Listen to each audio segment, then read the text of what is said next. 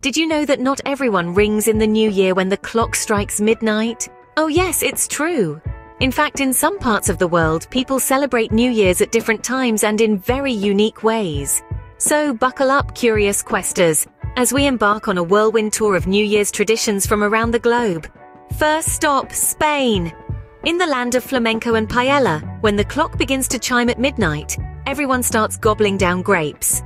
12 grapes to be exact, one for each chime. Imagine trying to eat 12 grapes in 12 seconds while laughing and cheering.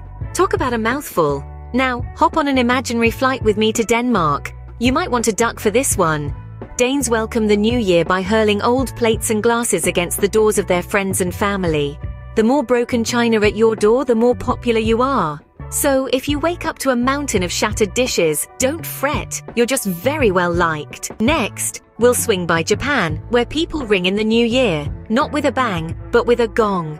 Temples across Japan ring their bells a whopping 108 times to cleanse the old year and welcome the new one.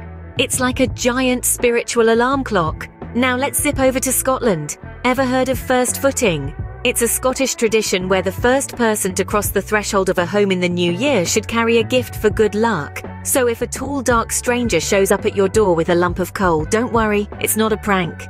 It's just some good old Scottish luck. Lastly, let's cruise down to Ecuador, where people build giant scarecrow-like figures called anos viejos, and then set them on fire. Sounds scary? Don't worry, it's not. It's a way of burning away all the bad from the old year and starting fresh. It's like a New Year's bonfire.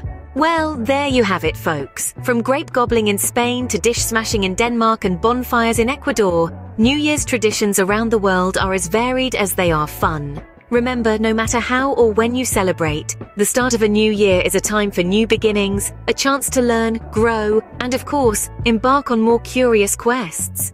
Don't forget to like this video and subscribe to Curious Quest for more fun adventures.